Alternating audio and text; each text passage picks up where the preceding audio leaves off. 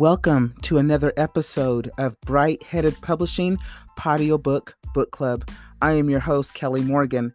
I'm so excited to be bringing you Chapter 10 of my novel, You Sound White. You Sound White is available on Amazon, Barnes & Noble, and other online ebook retailers. You can also check out my second book, Wait For It. How far are you willing to go for the perfect body? Would you kill? Wait For It is the story of one woman's frenzied journey to be thin. With the help of her newfound friend, she goes into a downward spiral to achieve what she believes is the perfect body, stopping at nothing, maybe even murder. Wait For It is also available on Amazon, Barnes & Noble, and other online ebook retailers.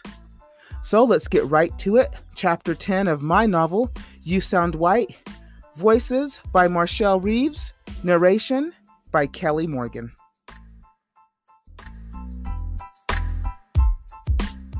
Mark sang as he drove. Tallulah sat in the passenger seat looking out the window. She watched as they passed buildings, people, and cars. She couldn't help thinking about Lily and the things she said.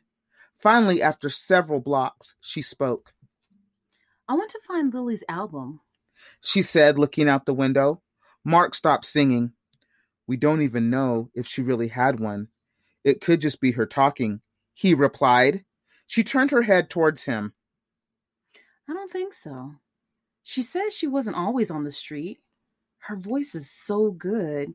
I don't think her being a professional singer is a stretch. Well, we would need to find out more about her, he said. She looked surprised. We? He smiled. I think I can help you solve the mystery. Besides, Lily trusts me. She may not be willing to tell you her secrets, but she may tell me. She turned her head toward the window. The reporter in me says there's something to her story. It's a vibe I get. I call it my gut instinct, she replied. They drove a little while in silence. As Tallulah listened to the humming of the car, she thought about Lily. What's Lily's last name? She asked. Mark thought for a moment. I think it's Duke. Lily Duke, she echoed. He looked at her. She was beautiful. Her long dreadlocks flowed down her back. Her skin looked smooth and soft. He wondered if she was seeing anyone. Hey, what do you do for fun? She looked at him. You? Was the first thing that entered her mind. I don't know, she replied. The usual stuff, you know. Movies, hanging out, reading and writing. That sounds okay, but not really classified as fun. Sounds kind of boring, he replied. I am not boring, she said, sounding a little insulted. I didn't say you were boring. I said your idea of fun sounds boring, he said. She didn't want to admit that he was right. Maybe she was a little boring. She hadn't dated in a year. She had a bad breakup and decided she was going to donate time to herself. She didn't mind being alone. She spent most of her childhood alone. But it would be nice to have someone to hang out with. Okay, Mr. Fun, what do you do? She said. Well, for starters, I love to travel. I don't get to very much, but it's something I try to do every year. I go to the gym. I'm in a basketball league. I love to eat, listen to live music, drink with the fellas, go out to the clubs, maybe get in some golf, barbecue, play cards. She stopped him. Okay, so you have more fun than me. I get it. He flashed his devastating smile at her. I could show you some fun stuff if you want. She looked at him, trying not to look eager. Okay, she said in her most non-committal voice. Great. So give me your number and we'll go have some fun, he replied. She turned her head toward the window and mouthed, yes. Then she turned back toward him. Okay. Mark pulled up to Zoe's Soul Food Kitchen. Here you are, he said cheerfully. He put the car in park and pulled out his cell phone. She gave him her number and he quickly put it into his phone. Then he stopped for a moment and looked at her sheepishly. I'm not sure how to spell your name, he admitted. Well, my girls just shorten it to T. Or some people call me Lula. She replied. Lula, he said. I like that. He typed the letters into his phone and looked up at her. Okay, Lula, I'll be calling you very soon. She smiled. Great. She opened up the car door and let herself out. He waved goodbye and she watched him drive away. She quickly walked into the restaurant. It was empty, with the exception of a few customers having a late lunch. The calm before the storm, She thought to herself. She walked back into the kitchen and found Zoe in her office. She danced into the office. Her eyes were bright and she was grinning from ear to ear. Zoe watched her dancing around. You know you awkward, right? She said. She continued her awkward dancing and added words to her moves. I have a date. I have a date. He is so fine, so divine. I'm slowly sipping him like a good glass of wine. On the last word, she sat down. Zoe looked at her. Okay, so I'll bite.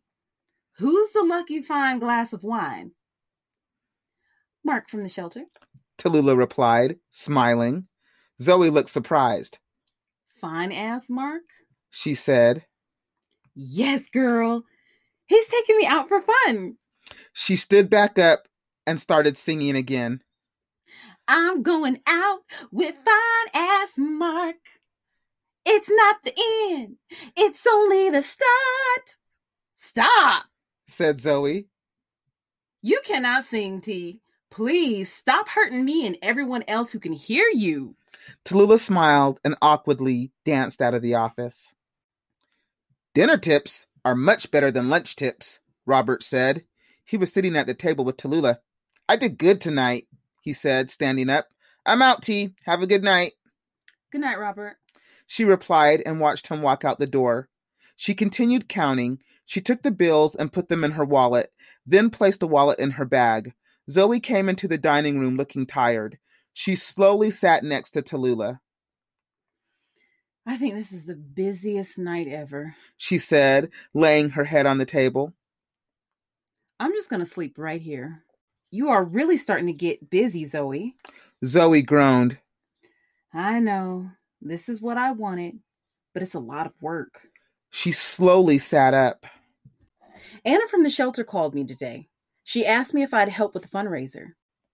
She wanted to have like a dinner, but I suggested an open mic / poetry slam. Didn't I just hear you say you were exhausted and now you want to do a fundraiser? Zoe laid her head back down on the table and groaned. Yes, okay, but hear me out. She lifted her head from the table. Okay, I could make some space over there, more in the front of the dining room. We won't need a stage, just a mic, maybe some speakers. I can run a modified menu. It could work. I would donate what we take at the door and maybe half of the food receipts. What do you think? It sounds like a lot of work. You have a good heart, Zoe. So when are you trying to do this? I was thinking a month to 6 weeks. Do you think Michael would donate some advertising space? Nope. Not doing that. Tallulah said. Not doing what? Asked Zoe. I'm not being y'all's go-between or mouthpiece. You and Michael are funny. He likes you, Zoe. He has since college, and you like him. You have since college. Pull the fucking trigger already. Zoe opened her mouth, but no words came out. She kept her head on the table. If you want Michael to donate advertising space for your little fundraiser, you're going to have to ask him yourself, Tallulah said. Zoe groaned again. Her voice was low and serious.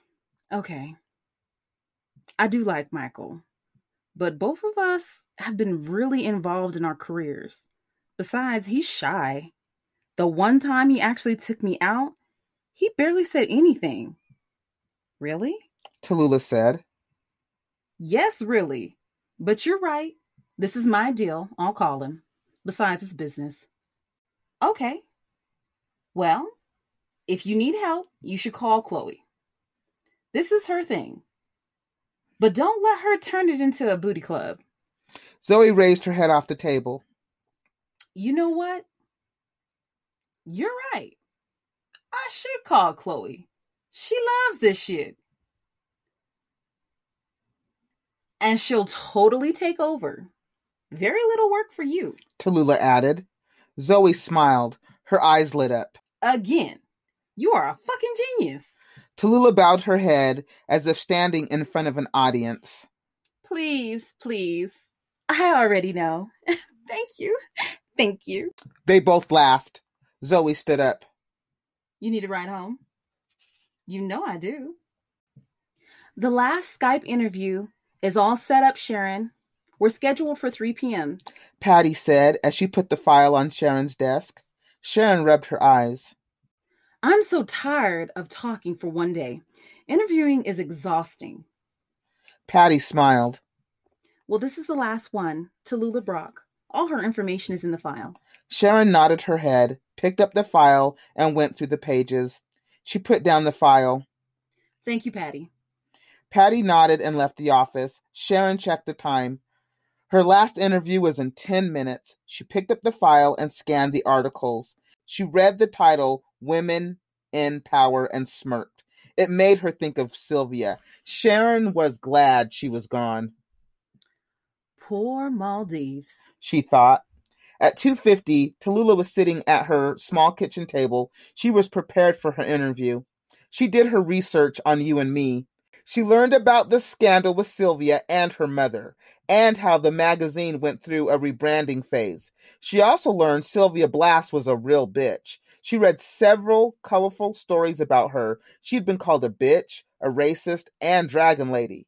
She was the woman who sold out her mother for headlines. Tallulah readied herself. At precisely 3 p.m., her computer chimed. She clicked the app, and a white woman appeared on the screen. Hi, Tallulah. I'm Sharon Eckerson.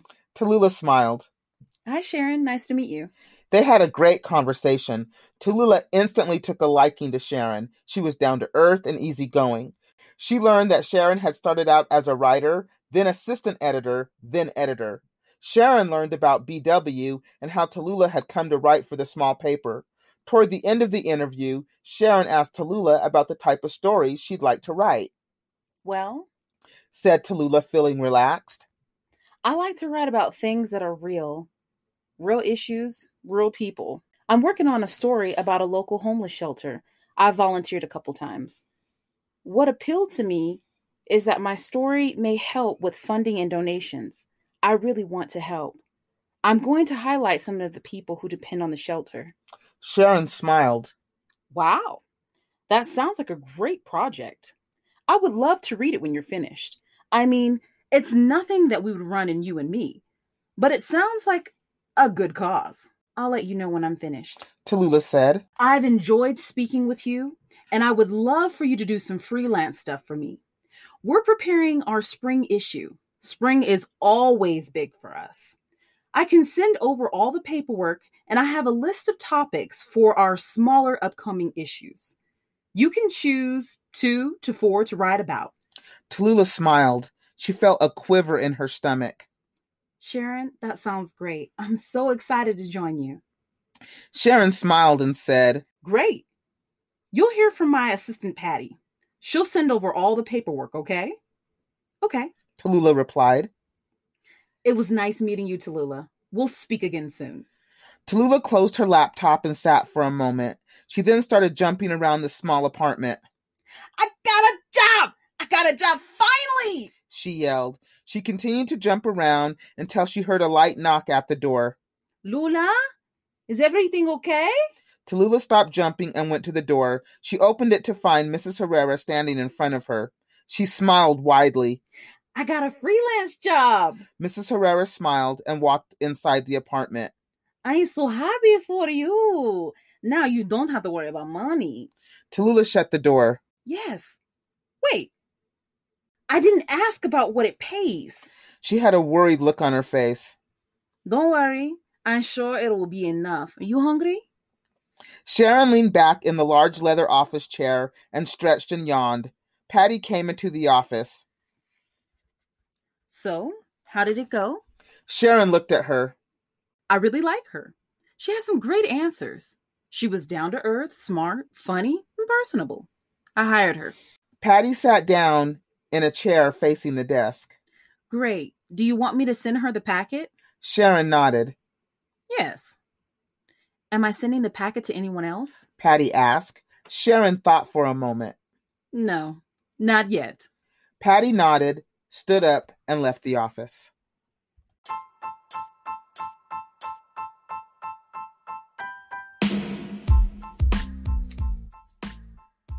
Thank you for listening to another episode of Bright Headed Publishing Audiobook Book Club. We just wrapped up with Chapter 10 of my novel, You Sound White. You Sound White is available on Amazon, Barnes & Noble, and other online ebook retailers. Hey, if you want to be a member of the book club, email me at brightheadedpublishing@gmail.com. Again, that's brightheadedpublishing@gmail.com. I'm looking for authors and those who support authors who are interested in becoming members of the book club and being on the podcast. Again, thank you for listening. Until next time, keep writing.